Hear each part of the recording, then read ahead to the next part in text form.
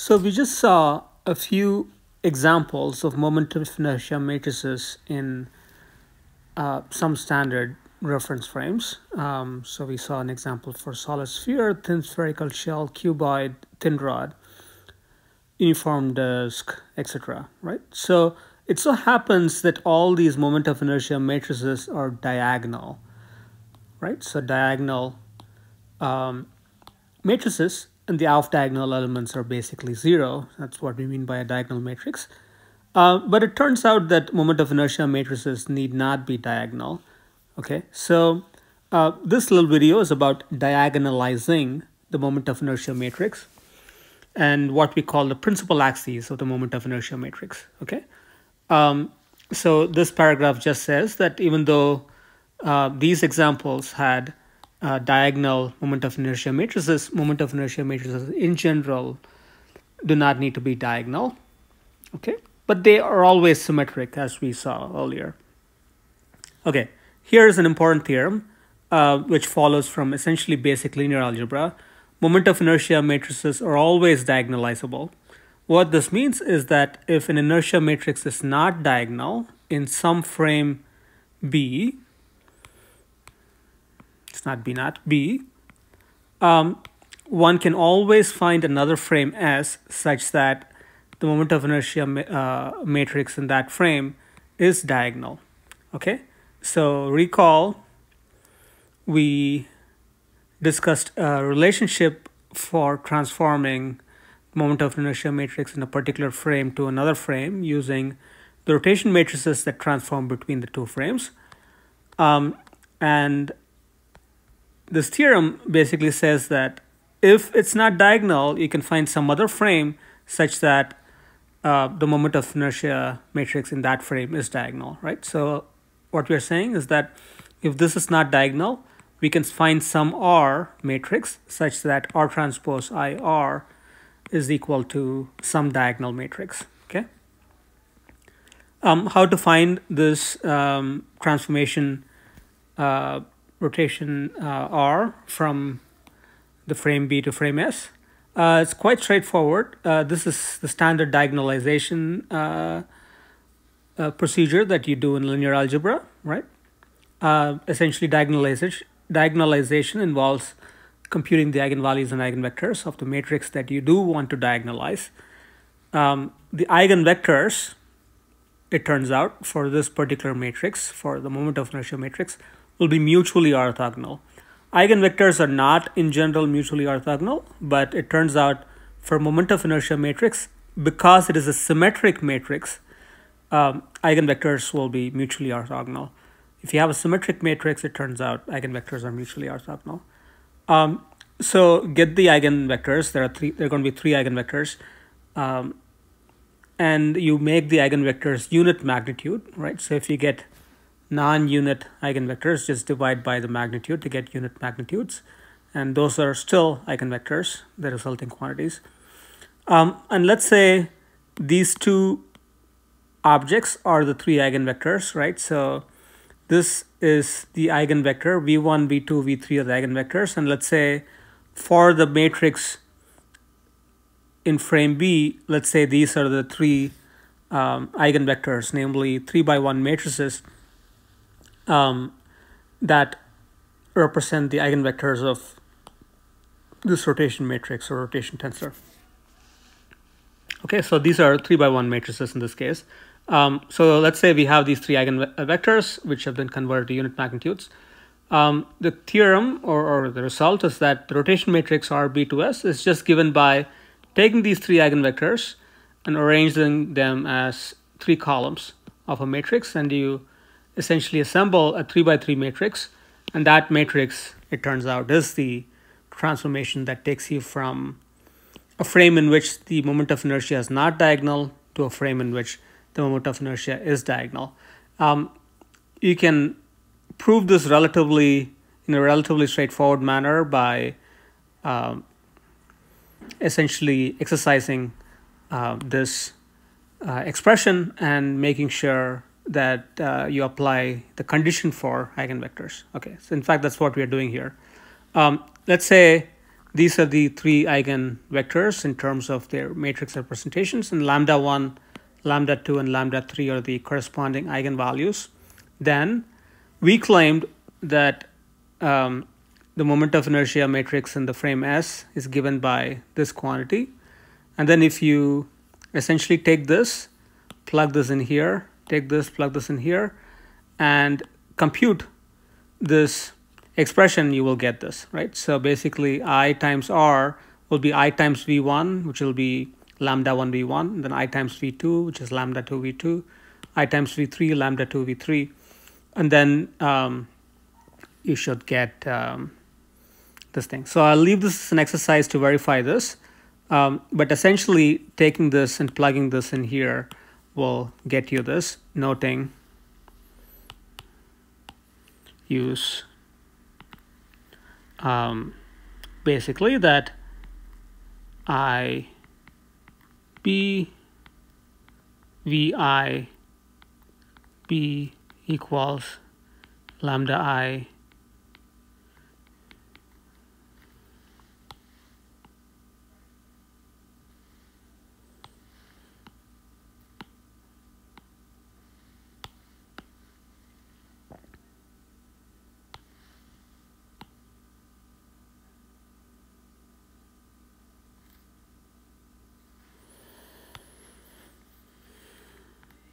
Okay, so you would need to use this. This is basically just saying that VI's are the eigenvectors and lambda i's are the eigenvalues.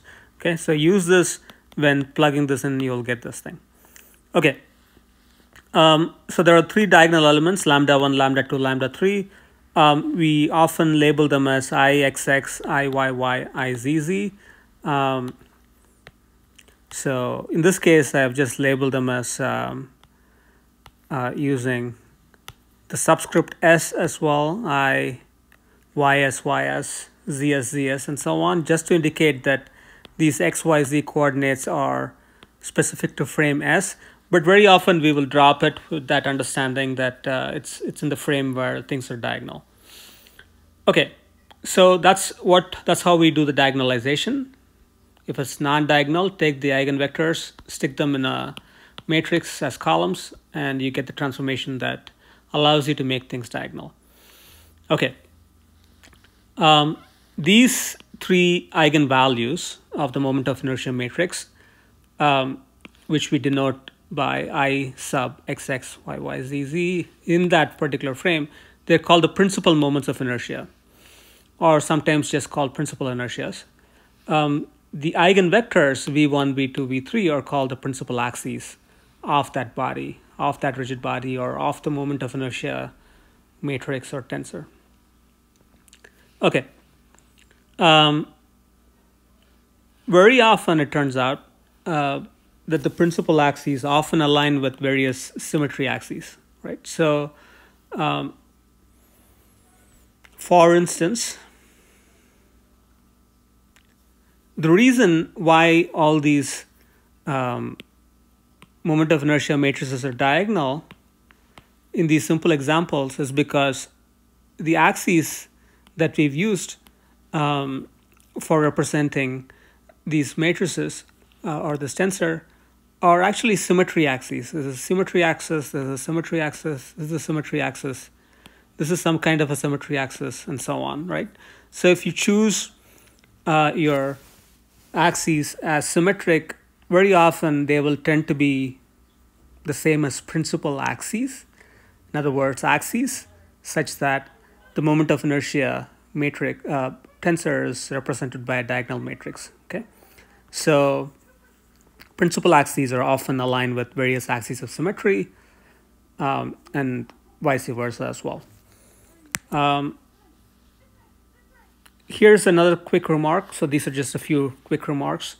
Once you have the diagonal matrix, right? Once you have the diagonal matrix in this frame, in frame S, the eigenvectors are clearly just 1, 0, 0, 0, 1, 0, 0, 0, 1. And that's really what we mean by diagonalization. We have three eigenvectors in some weird directions. We are rotating the frame so that the eigenvectors become these canonical axes or coordinates. Okay, so that's another quick note.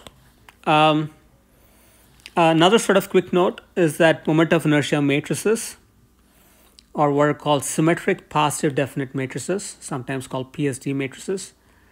This we already discussed this very briefly. Symmetric means that eigenvalues are real. So if you have a symmetric matrix, necessarily the eigenvalues are real. In general, of course, you can have a matrix that has complex eigenvalues, but if you have a symmetric matrix, the eigenvalues are necessarily real. And if you have a symmetric matrix, the eigenvectors are orthogonal. And then positive semi-definite just means that the eigenvalues are all greater than or equal to 0. Positive definite means greater than 0. Positive semi-definite means greater than or equal to 0. Semi-definite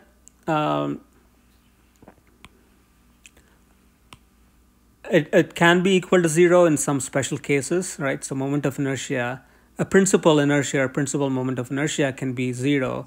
For instance, this thin rod's moment of inertia about this axis is 0 because it is thin.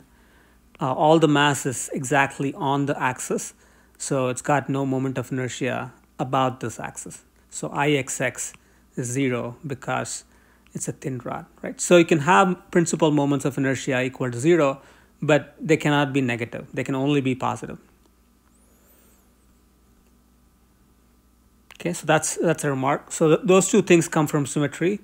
The fact that eigenvalues are real and eigenvectors are orthogonal, and positive semi-definiteness of the eigenvalues just comes from the fact that it's a mass distribution that gives rise to a moment of inertia and not something else, and mass is positive. Okay. Very quickly, if you wanted to get do this in Matlab, you would do this diagonalization in Matlab. You would just take the non-diagonal matrix, do Eig of that non-diagonal matrix, and you would get two matrices, V and D. V is actually the matrix in the diagonalized form, I sub S, and then V, so that's D, diagonal matrix, and then V is actually the rotation matrix that does the transformation that we discussed. Okay, so that's how you would calculate these transformations for diagonalization in Matlab. And any other language, high-level language, scientific language like Python or its libraries will have an analogous procedure. Very briefly, we can think of a tensor representation of a moment of inertia tensor, and it's really just Ixx, Iyy, Izz along these three sort of exterior products where V1, V2, V3 are the unit eigenvectors. This is a tensor representation as opposed to a matrix representation of a moment of inertia tensor. And you can go from this tensor representation to a moment of inertia matrix very quickly by, if you just represent V in whatever frame. So V is a vector, and the vector can be represented in whatever frame. And depending on the frame you represent, this thing becomes a different sort of 3x3 matrix. So that's another way of going from this transform representation and the principal moments of inertia to a matrix. This is just a very quick remark about, let's say you wanted to create an object with a particular moment of inertia matrix. These are some simple ways of constructing objects with particular moments of inertia. So for instance, if you had 6 masses, M1, M2, M3, so M1, M2, M3, M1 arranged along X direction at equal distances from the center point, M2 along the Y direction at equal distances, M3 along the Z direction at equal distances from the center point. And then you can essentially choose M1, M2, M3, given some value of D, you can choose M1, M2, M3 so that you can get any principal inertias, right? So let's say you want some ixx equals 5, iyy equals 29, izz equals 365, you can get that by just appropriately picking the masses. Similarly, you can have 6 equal masses, but then distribute them at different distances from the center. And by picking the differences appropriately, you can get any diagonal moment of inertia matrix. Okay, and that's it. Those are the sort of important properties of moment of inertia matrices. Another property of these principal moments of inertia is the so-called triangle inequality. Ixx plus Iyy must necessarily be greater than or equal to Izz, and so on. Now, why do we care about this inequality? It turns out that one might be able to use this kind of an inequality in, say, proving the stability of a particular rotational motion for certain rigid bodies. Okay, so this is something that might come up in the future, but for now, it's not super important to understand this if all you care about is simulating a rigid body's motion. For that, you mainly need to understand that moment of inertia matrices are diagonal in its principal axis frame, or that's how you define principal axes, and then the transformation of moment of inertias to any other frame is given by this relationship, and that you can always diagonalize a moment of inertia matrix. Okay, now I think we have enough material to be able to actually do a simulation of a three-dimensional rigid body, and that comes next.